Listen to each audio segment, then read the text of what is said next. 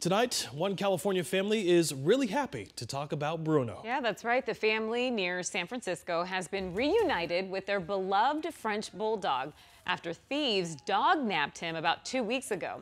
Video footage helped detectives identify the dog nappers, and they began searching freeways for the couple's vehicle. An Arizona state trooper spotted Bruno in the back seat of a car during a routine traffic stop in Willcox, Arizona. Authorities arrested the dog's alleged abductors. A Willcox detective and firefighter volunteered to drive Bruno an hour and a half to the Tucson airport, where he was then flown home to his family in California. That is an amazing story. It really is. Those detectives came down from the Bay Area to pick him up, and then they flew him back home.